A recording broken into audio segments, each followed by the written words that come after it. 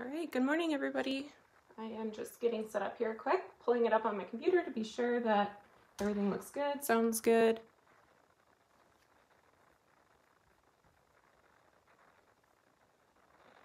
Okay, things are looking perfect. All right, so hello and welcome to today's tutorial. We are going to be painting this watercolor bunny.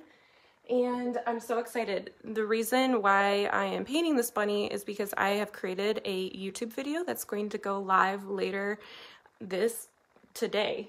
And it is going to show you a variety of ways on how to DIY and transform the bunny into a variety of projects that you can do right at home. With very minimal supplies and very affordable projects. So here is a tea towel, isn't that so cute? And then the napkins, as well as creating this little cookie tag. So in the video, I am going to show you step by step how to create these DIY projects, but just today we are going to go in depth on how to paint this bunny here, which will only take us about, I'd say 20 or so minutes. And the replay will be available here as well as onto YouTube. So if you can't make it right now, I will have that here for you to paint at any time that you can. I know Easter is right around the corner, so I am quickly trying to get this out for you guys in hopes that you'll do some of these DIY projects. I just really want to be able to start doing more DIY stuff that can show you how to transform your paintings into more products. The products that I'll create in this video will not be ones that I would recommend or ways to recommend on how to mass create and sell, but for just doing simple projects at home, this is a really fun idea for you guys to be able to take your paintings. So it'll go beyond just this specific Easter idea. You could do this with any illustration. All right, so here is the cute bunny that I already did this week, and I have included a printable outline. So if you're new here, I always provide this free printable outline that you can print directly onto your watercolor paper. Makes it super handy if you have a printer at home, and otherwise you could just trace it right onto your watercolor paper. And that way you don't have to feel intimidated about sketching, and we can just get started painting right away. I have this palette of about 6 to 8 colors, and it is my go-to palette for when I go to paint. Oh, hi Kels. Hold on. I'm so glad that you guys are here, and I hope you guys can do these projects before Easter is here in only a week. So, but anyway, so the palette that I'm using is the one that I love to use for pet portraits actually. So it's a variety of yellows and browns, reds, and then Payne's gray. And then I also have this Dr. P.H. Martin's Bleed Proof White, and I use this pretty much with every painting I create, especially with my pet portraits. So a bunny naturally is going to be really similar to painting a cat or dog. So you could also use white gouache. It's really similar to this paint, but you want something that's opaque that will stand out. And then the variety of brushes I'm using are ranging anywhere from a size 6 down to a 000 liner brush. And then of course you'll want a paper towel and a water jar. And then the reference I'm using is one that I found off of Pixabay, which is a commercial free-to-use license reference images. So I always grab my reference images from there because you want to make sure that they are royalty free. All right, so let me just go ahead and set this here, trying to make sure that you guys can see that bunny and my supplies. We won't be able to see my reference photo, so I'm just going to do it like this. Too much to fit into one tiny little frame here. Okay, so my paint is out of a tube. You might have a cake set. Either way, they're likely dry paints right now, so we're just going to get them activated. And specifically, I'll be using the Payne's Gray right here, the yellow ochre, and a Van Dyke brown. Looks like I should have poured a little bit more out, but don't need that much. And then a burnt sienna.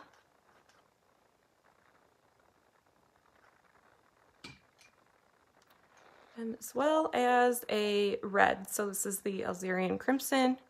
Most of my paints are Winsor & Newton. I have a little bit of a variety of brands here, but Winsor & Newton usually is my go-to. All right, so now my paints are activated and wet here. We are first going to begin by doing the lightest layer of the bunny. So that would be the light tan, so burnt sienna, as well as a little yellow ochre, and then a little Van Dyke brown just to help mute it so it's not super yellow, and mostly water, a little bit of paint. We'll just begin. So even that was too much. I'm just going to pick up a little more water, dab my paper towel. We're just going to push that around. We're just going to get a nice base layer here, as well as into the ears. I'm going to leave the middle open just because that will be the red.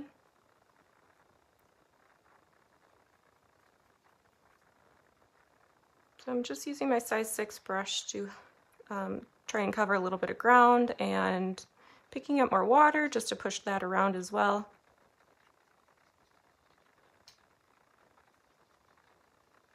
Doesn't have to be perfect right now. The one thing that I would recommend is trying to leave lighter areas, so like below here in the tummy as well as in the chest area. So I'm just going to leave that white.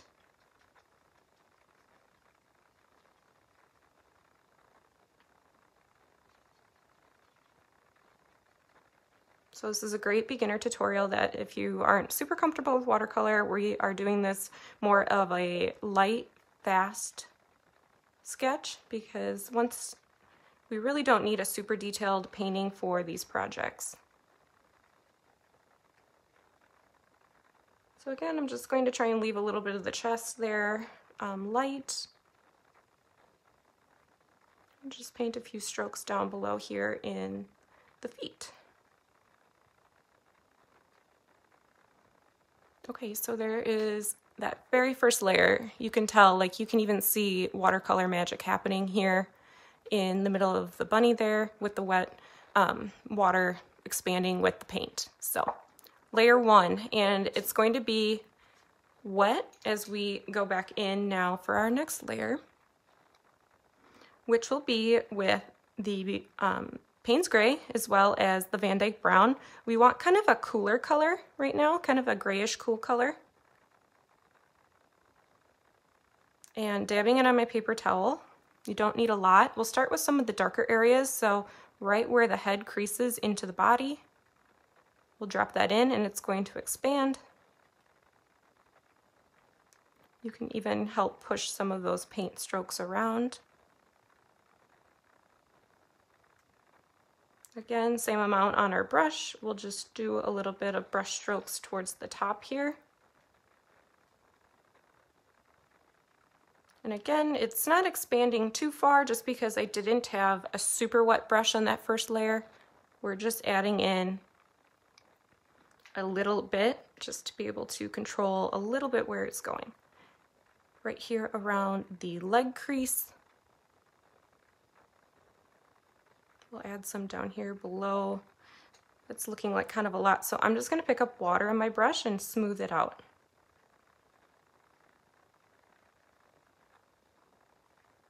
So again, doesn't have to be incredibly detailed and perfect. This is kind of more of a loose sketch.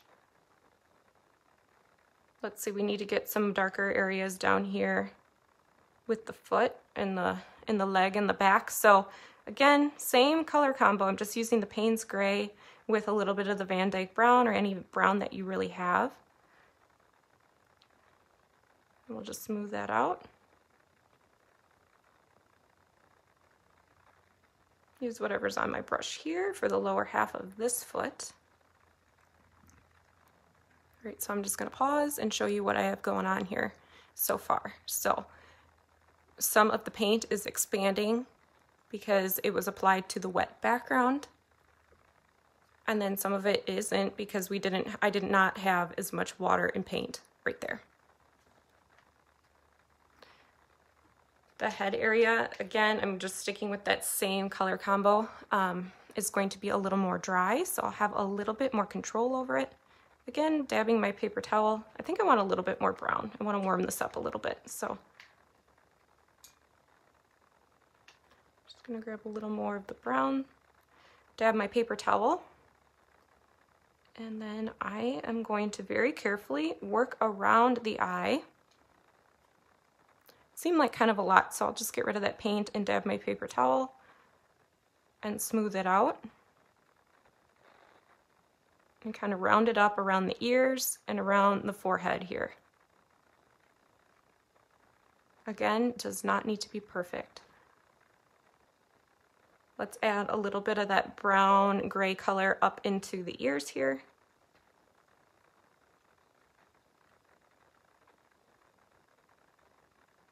Then I'll take some and run it down and around the nose. Looks like I need a little bit of a darker spot up there on the forehead. Just going to smooth that part out with a little water.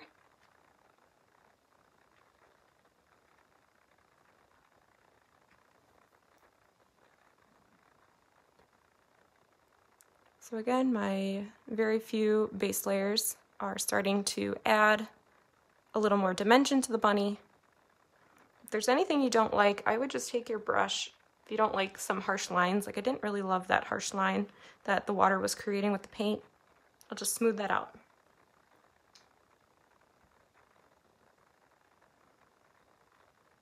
Okay, so next let's do the ears. So the ear is a mixture of red, the inner part of the ear is a mixture of red and a little bit of yellow ochre, and it's going to give us that peachy, warm, pinky color. Don't need a lot, it's pretty watery. I'm just going to drop it right in there. That was quite a bit, so I'm just going to dab my paper towel and then smooth it back out. Again, messy. Not perfect. So if you wanted to add a little dimension, you could just pick up a little bit more color. You could even pick up some burnt sienna and then just drop it in there with a little wet on wet technique.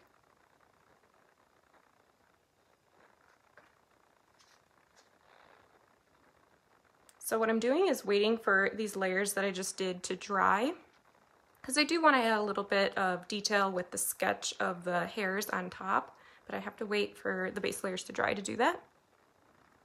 I think I didn't add a pink nose, but I'm going to do that for this little guy. So since I have a little bit left on my paintbrush here, I'm just going to dab it right around the nose area.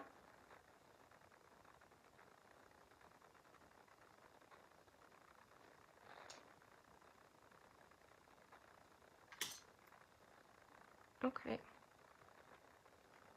So now the trick with watercolors to be patient, which can be hard sometimes, which is why when I do a larger painting of an 8x10 or 11x14 of a pet portrait, I work in areas. So I don't know if you've seen any time lapses.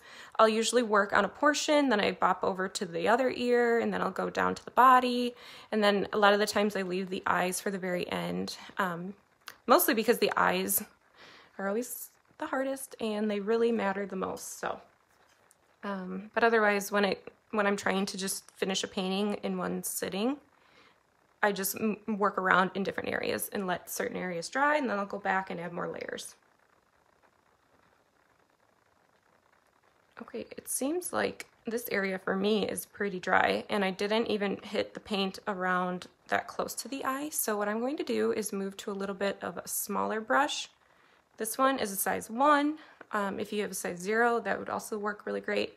If you don't have this small of a brush, just be sure to grab whatever smallest brush you have that has a nice pointed tip to it. You can get a lot of detail with a pointed round brush, which is why that's all the type of brushes I ever use anyways, because they're super versatile. I am using just Payne's Gray.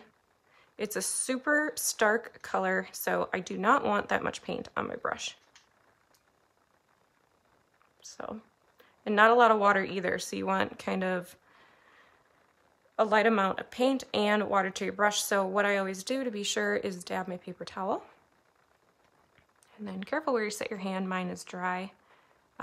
We're just going to first begin by outlining the eye, just to get our shape down. And then my goal is to try and leave a little bit of white for the shine. So just leaving that in there.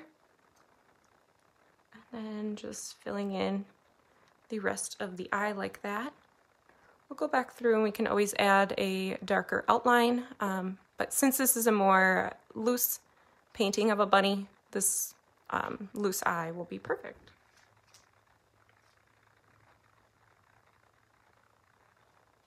Okay, so let's start to add some of these like hair loose strokes, just so we can start to see a little dimension. I am going to use the same one that I was using to flood the background base layers. It's just this really soft bristle brush, size 6. And it doesn't have a super fine tip to it, which is fine. I'm going to go back to using Payne's Gray and then the brown. So I want kind of that gray mixture again.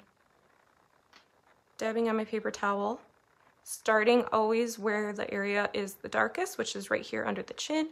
And I'm just going to do some little brush strokes that kind of flare out. That even seems like a lot, so I'll just dab my paper towel. But yeah, and now we can go into the chest area here and start to go along the outline. So we're just showing a little bit of direction of the hair. Again, dab our paper towel if you need to pick up more paint so we don't have too much. Just showing a few strokes up top here.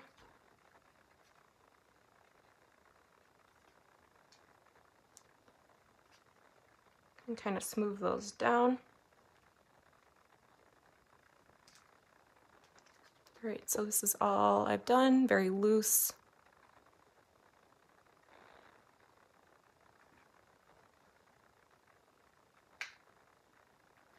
Of course, I never mix up enough paint, so I kind of do that between each stroke. Let's go and define the what would that be? The hip of the bunny. So just making that a little bit darker. Because that has dried, it's layering and it's naturally going to get darker.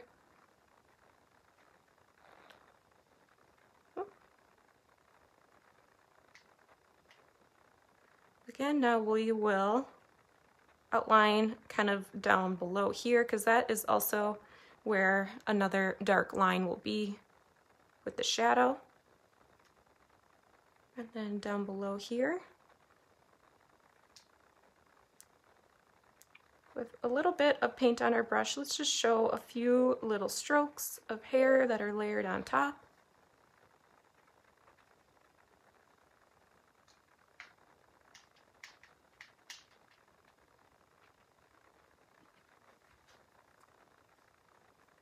Working our way towards the front legs here, we'll just do a few little strokes.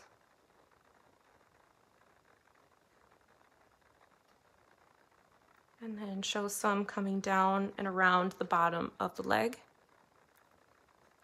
You might want to try and match that intensity of the color of the shadow, so you can always go back and add more.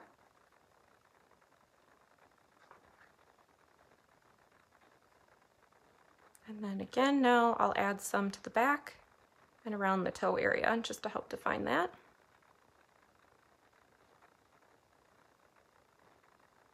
Sometimes it's fun to show a little bit jetting off from the front of the chest here. Now, this bunny painting in the DIY videos will be getting cut out for pretty much all but the cookie tags, so having kind of a raw straight edge is totally great with the bunny since it will get cut out. Okay, again, now we are back up into the face area. So let's start by doing a little bit of the crest of the eye, where like that eyebrow would be, just a little tiny detail like that. We'll bring one down below again, and then let's do some shadowing around the face. So I'm just dropping little blocks of color in, not very heavy color, and then I'll smooth it out.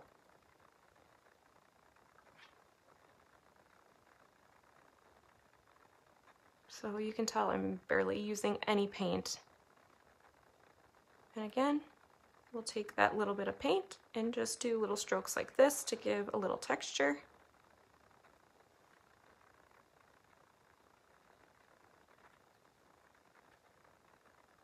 Looks like I kind of missed some texture in the belly. I might go back and add that in here, just so it doesn't look out of place. Just using that warm gray and brown mixture to add a few little hairs. Very transparent.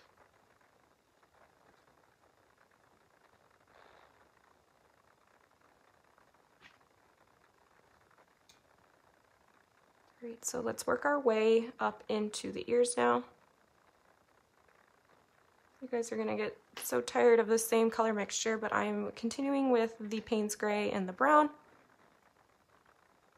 And then we will just go along the outline of that front ear, add a few little details to the bottom of the ear. Can even add a little outline to that.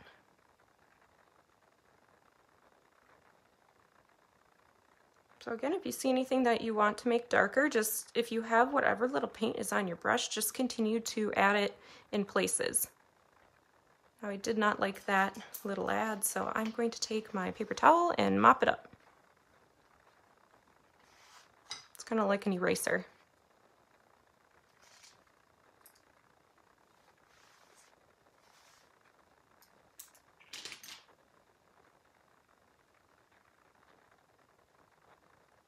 Okay, so I would say that is pretty great before the final details are going to get added now. So super basic. Little bunny here.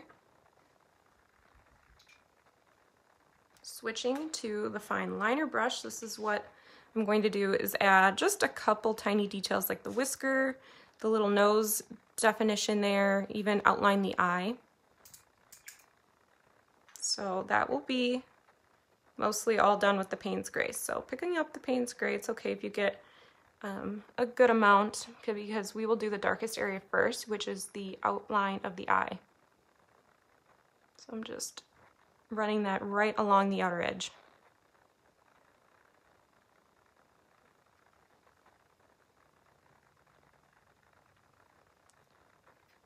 Using that same Payne's Gray, let's just add that tiny little line to the nose.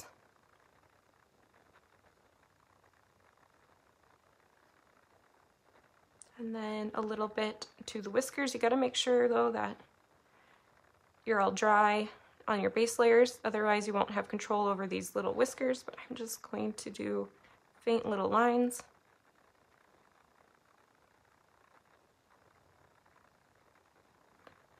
Now this whisker will get cut off on a couple of our projects, but if this is just going to get framed, I would add a few that kind of jet off. Can add a few into the ear here just to add a little bit more depth and texture.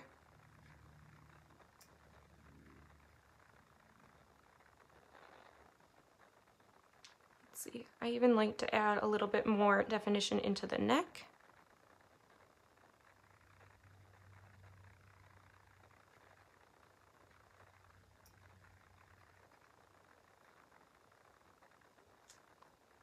And define the ears, the two ears here a little bit.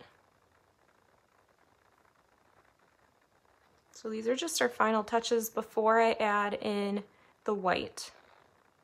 So you just kind of look to find where the darkest areas are. So this crease here,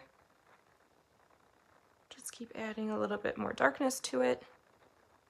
This crease here, I like to do little like hair-like strokes just so it's not one straight line.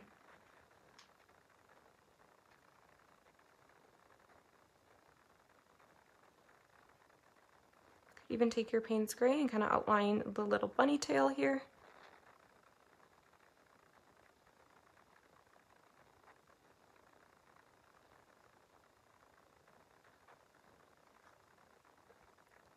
Okay, so again, here is the sketched out watercolor bunny so far. It looks like I need to add just a tiny little bit of hairs above the eye.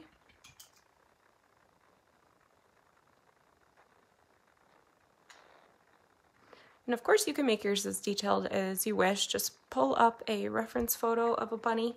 But really these projects do not need a lot of detail. They'll get printed really small, so you won't need to see a lot of detail. Okay, hoping you have this. If not, I really recommend getting some, just ordering it. I get mine right off Amazon. The Blue Proof White is what we will use to add in those little hairs everywhere. I think I'm going to switch to a little bit of a bigger fine liner, which is the size 1 instead of that 000. So I just grab a little bit and place it down onto my palette here, which is running out of space. I should clean it off, but you don't need a lot.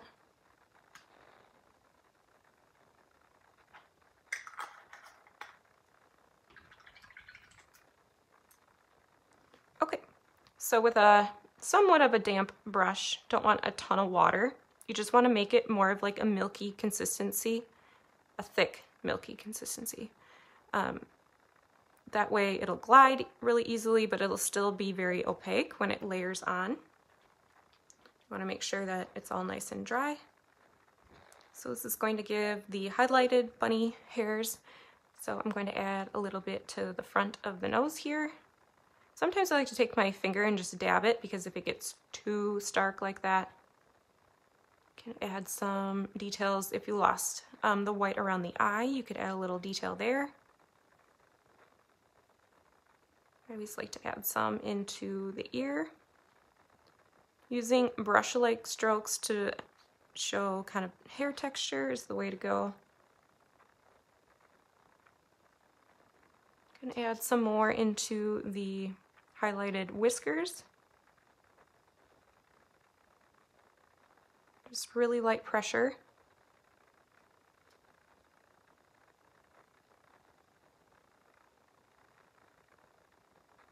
Want to show kind of the head overlapping that really dark area, so the hairs will jet off and overlap that dark area.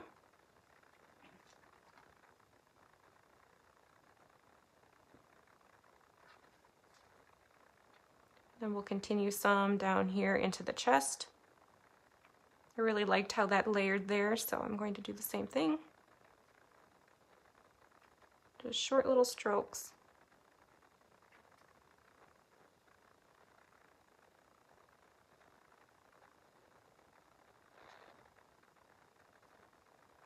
Just going to add a little more hair texture to the face. So I'm not going to do this everywhere. It's best just done in certain areas. So like down here to show the overlap, it's really great. The hair overlapping the leg like that. It does help to soften if you have any really harsh edges on watercolor.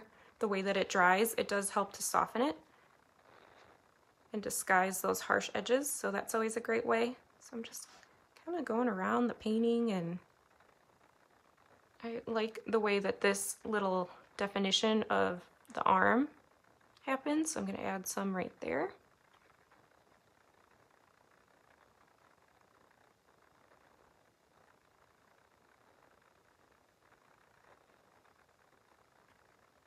So you don't need a ton, but just a few little strokes around like this, just to show texture. Like even that. That's kind of what I'm going for.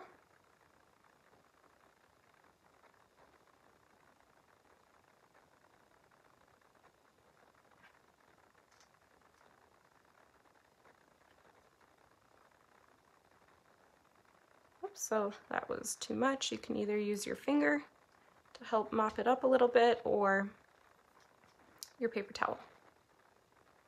This is also great when, if you lose the highlight of the eye, you can use this paint to add it back in.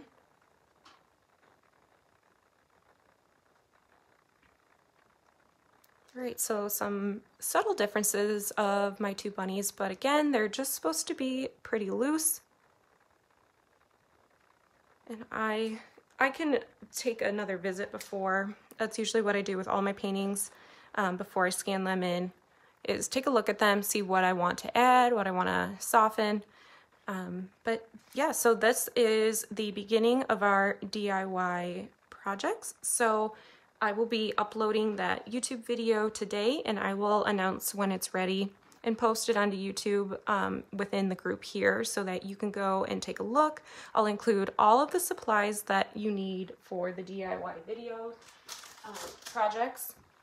A lot of the supplies that I got were all from Amazon. So of course, if you have Amazon Prime, they come super quickly and you'd be able to get them done before next weekend with Easter.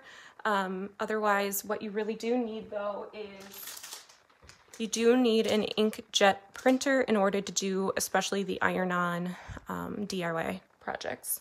Otherwise, any printer that you have at home would be perfect for the Easter tags. If you do little cookies, I make a little bit of a joke. I am not a baker, so unfortunately, I don't talk about how to actually bake and decorate the cookies within the video. I was graciously given these cookies, so I could create this cute video.